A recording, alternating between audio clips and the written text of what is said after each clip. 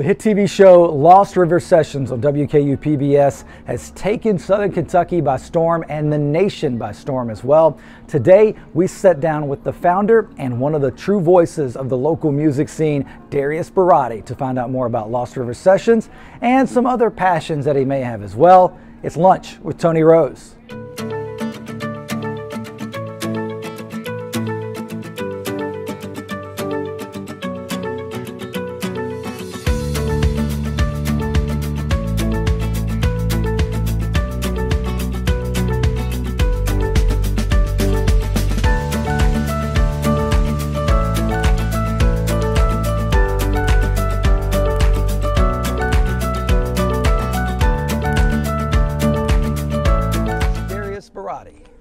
Like the Karate Kid, but it's the Barati Kid. Exactly. Right? I know a lot of fantasy football teams name that. So. Oh, you're a fantasy football guy. Oh, yes, I Okay, am. we're going to get into that here in a Okay, minute all too. right. All right, we're going to get. I didn't know we were going there. All the notes can go out the window now if we're going to talk fantasy football. Thanks for having lunch with me today. Oh, man. thanks for having me. Yeah. This is exciting. I know a lot of folks out there are very familiar with a little program called Lost River Sessions, and this is the guy behind that, the brainchild, right? The founder. I guess. Yeah. You take your credit. We'll go with that. Yeah. Now, well, we got a lot planned today, and I want to talk Okay. about Lost River Session. But first of all, we got to get some caffeination here. All right, what's on the menu today? The coffee of the day today is s'mores with whipped cream. That's marshmallow, dark chocolate. And we also have freshly squeezed orange juice and lemonade. Would you guys like to start out with one of those? I like, I'm on coffee, black as this man's soul. And I will do the same. Yeah. All right. All right, I got you guys. Thank you. Yep. All right. And so yeah, we got lunch coming here too, but we got to get caffeinated. But Lost River Sessions, what season for you guys now? What are we looking at here? Yeah, so we are one episode away now from completing our third season, and we're super excited about that. We'll actually hope to have that done by the end of this month, and then go straight into shooting for the fourth season while we finish the editing on the third season. But really, really excited, third season to be done. This show, Lost River Sessions, is gorgeous to watch. Aesthetically, like you watch it and it's like you're watching art with music combined at the same time. How did this show come about? I mean, obviously there's an idea somewhere that starts where you're driving down the road, where you're laying in bed one night and couldn't sleep. Was it something that had been eating at you? How did this happen? No, so before I started working at PBS, I'd worked with a television station. Most of everything that I was doing was music related, editing videos or concerts, things like that. So when I started working at the station, we actually had a band that was they wanted to do a live performance, but they wanted to have it recorded, and that would be an album. Like it was live it was in Franklin, and it was the Deborah Barons, and the person that was doing the audio recording reached out, asked if we'd want to add a video component to that, and I'd been just chomping at the bit to have something like that project here with all the good music in the area that we could jump on, and so that's what it was. Large group of people, 3 guys in the band. They just played the music at a little art gallery in Franklin, and from that point on, we didn't know. I thought maybe it would just be an online series, like it was a one-off. And it wasn't until we started putting the edit together and then showed it to my boss, David Brinkley. Right. Which I want to talk about that guy too. Yeah, absolutely. Yeah. But the best thing he ever said, and what I love about him, is the first thing he asked is if we could do this on a regular occasion. Can we do more of these? So. Wow. All right. Here comes the hot stuff. This is the part where I would scald myself if I had to do it. So I'm glad she's doing it for us here. All right, guys. The grits of the day today are sausage, green pepper, and cheddar jack cheese. Whew. Tasty. Okay.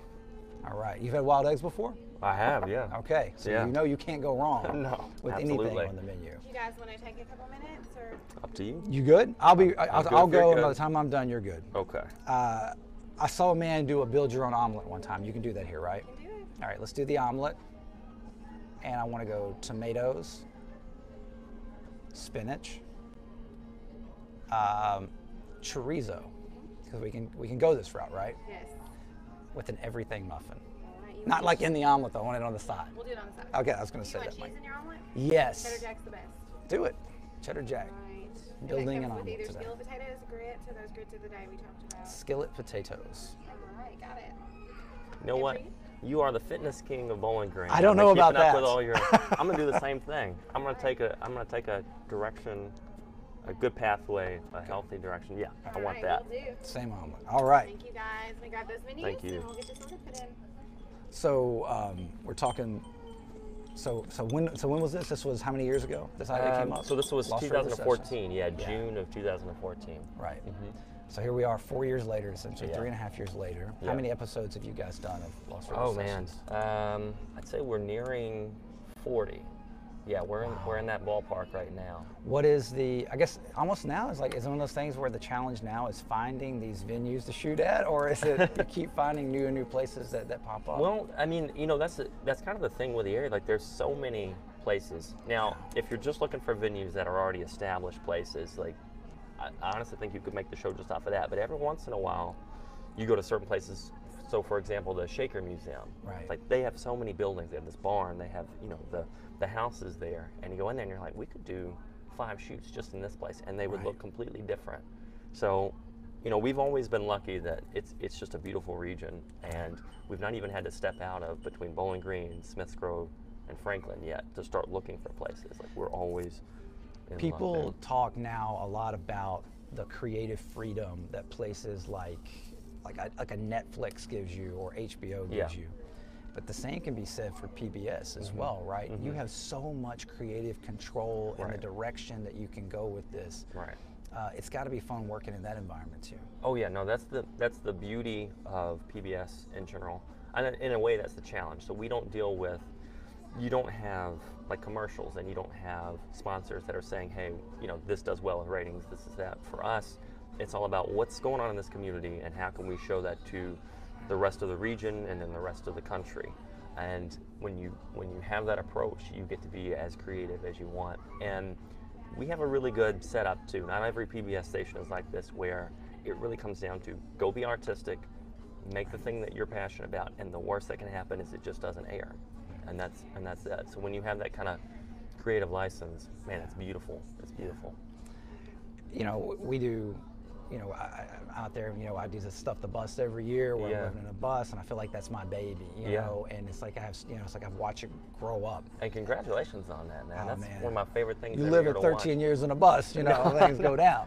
But this is your baby, right? I mean, you feel like this is like, so you want to watch it not only crawl, but you want to watch it grow up right in front of your eyes. You have I guess you're really protective about this thing, right? Not protective like not in a bad way, but you want to make sure that every single thing you do, from the bands you book to the locations of venues, it has to fit the Lost River Sessions way, right?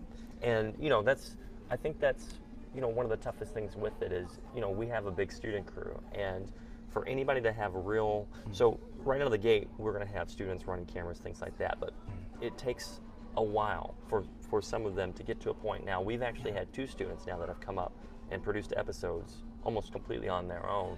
Right. And that takes a lot of trust, and it takes a lot of you kind of get to know the system first, and you have to be protective that it wasn't just let's just do whatever will get the most views, or let's just do whatever's the most popular here. You think about it, what does the rest of the country think of this area, and what would they think if they saw this band or that band, and you kind of have this bigger picture always. You see 3 steps ahead. So when you have a hit, your phone starts ringing, and how do you go about, what's the process for selecting the musicians that you guys feature on here? Because again, this isn't just rock bands, this isn't just Americana bands, this isn't just folk bands, it's a Lost River Sessions style band that you're looking for, a performer you're looking for. What's that process like? Because again, that inbox has to fill up fast with requests. Yeah, when we first started, we were pretty genre based. Like, I think the first few shows were very bluegrass or folk, and we've started to dip into different genres. Like even our last video, the Josephines, that's probably the most rock and roll type, I think, band that we've had, but we love it. And for me, the criteria always is, does this artist make music that moves you? Like, it doesn't matter what genre they fit into, doesn't matter what their background is. Are they making music that when you hear it, it has an impact on how you feel? And that's been the one consistent with everybody that we've had on the show up to this point. Well, you've made a TV show that moves us. It's a beautiful show, Lost River Sessions. It's on WKU PBS locally here, and now even nationwide, right? I mean, you guys have, I mean, that's what's incredible about it. It's like your show, and this is the part that gives me goosebumps from seeing somebody I know and somebody I respect so much. and it's like now your show is out there across the board in so many other markets, right? You guys are across the country now, right? Yeah. Well, so what we did with the first 2 seasons, we pretty much opened it up where any other PBS station that wants to air it can do that. Right. And so instantly, you've got Colorado picking it up, Orlando, you've got San Bernardino, you've got upstate New York, like all these different markets start running the show just based off of nothing else than we saw it, we want to run it. And what we're going to try to do with the 3rd season is finally put that out on a national level where any market across the country will have access to it and can run the show. So that's the goal. But again, like, you try not to get, for me, it's when you see stuff like that and hear about all these different places picking it up, it's not about what we're doing as a station. It's strictly about people having an interest in what this region has to offer. So the bands, the musicians, and then the venues themselves, like that, we're really, all we do, I hate to say it, is point a camera at the things that we all appreciate and know. And so for people that don't live here to get to see that, I think that's really why people respond so well at the show. It's too modest. No, it's true. It's too modest. His level of humility is as big as the show. We're talking with Darius Barati, and coming up, we're going to eat some delicious wild eggs. We got omelets coming out here in a minute.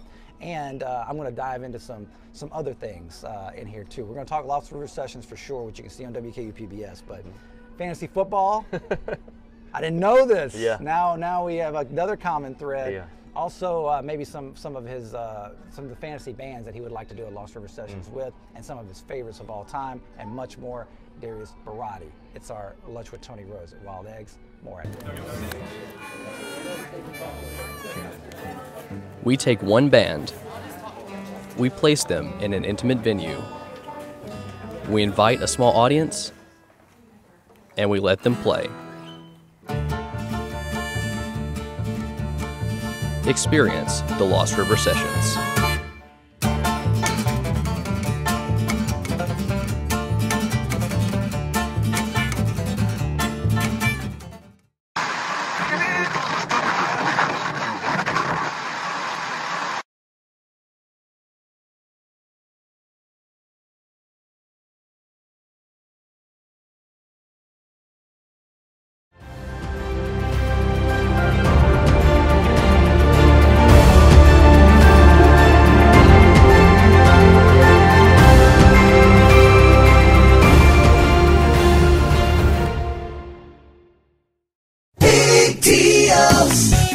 Hi, Jenny here from your local Big Deal store. Have you checked this place out yet? We've got gift certificates from dozens of local businesses, all sale priced. I'm talking restaurants, entertainment, car care, and items for your home. And you can shop 24 hours a day from the convenience of your home or from your smartphone. Big Deals. We're kind of a big deal.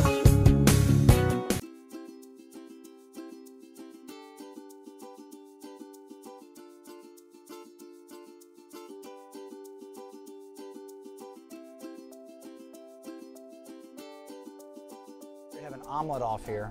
Mine looks on point. Mine does too. You copycatted me. I did. We're going to call did. this, hopefully, if anybody's listening and watching, this is now the Tony Rose special. I like it. I see where you're going with this. I see where you're going with this. Lost River Sessions, we talked about that in our first segment. Let's talk about some other stuff now, though. You know, we have a mutual friend, a mutual mentor in the business, David Brinkley. Yep. Of course, you get to work with him every day. When I first got into this game 20 years ago, that shows how long David's been doing this thing if he watches it. But he helped get my foot in the door and helped get and taught me a lot of stuff I know, and I still use things today, even on the radio side. It's just broadcasting life lessons in general. One of the real brilliant minds in the business. What's it like working with him and having him involved in this project? Oh, it's great. It's not intimidating at all. Not at all, right? Since he was actually one of my professors in college, and so to work into a position now where he's my boss, not intimidating at all. But no, he is like you know, because I left Western after graduating and went and worked in the field around Nashville and then Atlanta. Right. Now, where'd you work at down there? Like, what'd you do there? I actually worked in several different places, so mostly freelance. There was one particular TV station that I had worked at when I was getting to do like the music edits, things like that. But then I was even doing camera things for like Vanderbilt for their athletics department and stuff like that. But you know, the thing I came to appreciate when I came back is what it's like to have a boss that gives you that creative freedom, that like lets you go out and try things, lets you even go out and fail at something without constantly having a hand on, the back of your neck and saying, oh, this is what you need to do or that. Right. So you don't appreciate that until later in life, and that's what I love about David. Yeah. Now, Lost River Sessions, of course, taking off like a rocket ship. You worked with close to 40 bands on there. All together, 40 bands. Oh yeah. I'm sure there's been some stories because as a guy, now here's the thing. I don't know if you know this or not, but back when I first got into this business, we did a show on the radio called Live and Local. Okay. Where we were promoting local bands on the radio side of it. Yeah. And we'd have the live, stripped down acoustic performances. At the time, like I said, 20 years ago, it was a lot different. Than it was different at the time. And we got to work with a lot of these bands, and you kind of feel like you become the voice of the music scene. Do you kind of feel like you're kind of become the voice of the music scene in a way? Well, I try not to be, because for me, they do such a good job. If anything, I want to be just a door, just something, a way that people can take a view in. So if anything, we'll try to be somebody from out of this area's binoculars to see what's going on in this area. But I feel like, all the bands are so good. The music is so good. They do a great job of representing themselves. All we want to do is just help people find them. So yeah, I wouldn't say a voice, maybe just a connection for people that might not have heard of, like the Josephines or any of the groups that we've had on there, and now they are exposed to it. Well, let's jump into it then. I'm going to give you 3 bands that you've had on Lost River Sessions. All right, I've made my notes. 3 bands, and you tell me just a thought about working with them, maybe something from the shoot, from the set, whatever it may be. Yeah. First one, we'll start with numero uno, the Dead Broke Barons. Okay. That was your first one, right? Yes. Yeah. They were first one. I would say with them, I'm going to say real. Real. One word, yeah, real. Because especially now that I've kind of gotten to know them and see that their personal stories and how that translates then into the music, like that's what I love about who they are. Like you can see them, and when you hear their songs, that's about something. That's about an actual thing that they either experienced or dreamed up or had going on in their life, and I love that about their music. So yeah, real for those guys. All right. Number 2. Okay. One of my guys, Mike Natcher and his guys in 8-Track Love. Okay. Because here's the thing, Mike Natcher been doing this stuff a long time, man, and Mike's a good dude. But 8-Track Love, what was it like working with those cats? All right. So we're gonna throw it into one word. Just one thought. Okay, one thought. I'm gonna put you on one word. One thought. All right. Man, they almost want to say dreamy, like with dreamy. Like seriously, like that made his day watching this. I'm telling you, they have a sound that is so not of this place. Like that's what I caught on, especially Stephen Page and his guitar playing. Like he's got this beautiful sound, and it doesn't sound like anything else that's going on in the area, and that's what I love about them. They've got a good, especially with Mike, he's got that kind of, he reminds me a lot of the Replacements and their type of music. So it's a little bit of a throwback, but yeah, I'm gonna say dreamy with them. Like it will take you to a different place. All right, one more, a band, I think one of the hardest working bands out there in Southern Kentucky, around the area, not just Southern Kentucky, the Josephines, one I know you guys just recently wrapped up with. What was that like? Man, they are, so you drink black coffee, you put a little fireball in that, and that's the Josephines. Like, energy, raw, just go for it. Like every night, just go for it.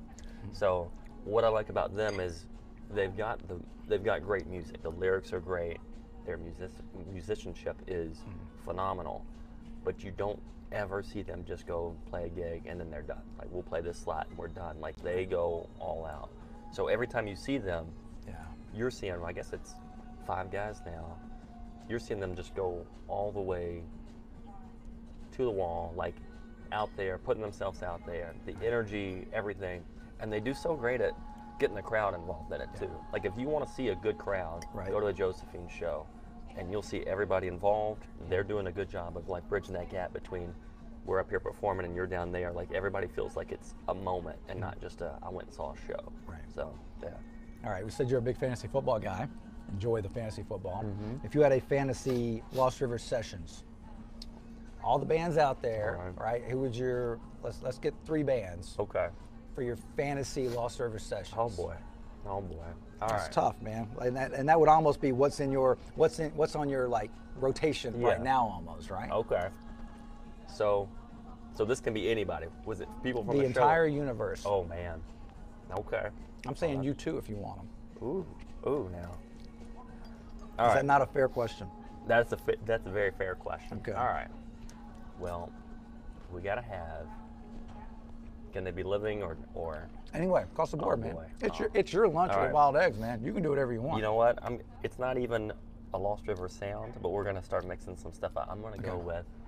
We got Mick Jagger as the front man. Right. We're gonna do Jimi Hendrix right beside him. Yeah. Drums. That's a tough one. Mm-hmm. Let's just throw in Phil Collins. Let's just Okay. have some fun, just in case they need him to carry a song. Okay, I'm with you. If we can work Dave Grohl in, Let's get. All right, let's do it. all right, there What you go. can that guy not play? Exactly, he's got it right, all. We'll have him doing whatever's left. Whatever's left, Yeah. Dave Grohl is there. The fantasy lineup for a Lost River Sessions fantasy show right there. What do you do in your spare time, man? What do you do when, I know like you're very busy, you grind hard out there at what you do. But when you have some downtime, you know, what do you like to do? I'll say that's the beauty of doing a show about something you love. For me, it's live music. So I feel like on a weekend, it's almost a guarantee I'm going to swing by Ted Balls or the A-Frame and see who's playing. What does this band sound like? And you can call it homework a little bit too. Like you get to feel like, I had a fun night, but that's part of what it is. Like you got to go out and see who's playing music these days. Like what does everybody sound like? So stuff like that. Fantasy football. I'm actually doing fantasy basketball right now. No way. No. That's when you know you've reached a problem, I know. man, is when you do fantasy sports. As a guy who's addicted to fantasy football. And we don't have a lot of NBA fans out here. I can't find other I've people never to do done it. that level of course. Now I may or may not be in a fantasy professional wrestling league, but I'll leave that alone. Now that's interesting. You can put fantasy in front of everything, and this is where it gets awkward on the show. No, just kidding. Darius, man, seriously, the music scene, which I've seen over 20 years, and now to where it is going now, and what you're doing, it's in good hands. You and what you have created with David and all the talent around you at WKU PBS, it's game changing, man. Oh, thank you. It is really game changing. I've said that ever since the first time I met you, ever since I first saw Lost River Sessions. It is art, and you've taken these bands and you've taken these venues and you've made this symphony together. I respect what you do, man. Seriously. Our thank you very very first, much. I think the very first interview when we started was with you. So you've been with us since day one. So I am honored, and especially for all the work that you do in the community, just beyond stuff the bus showing.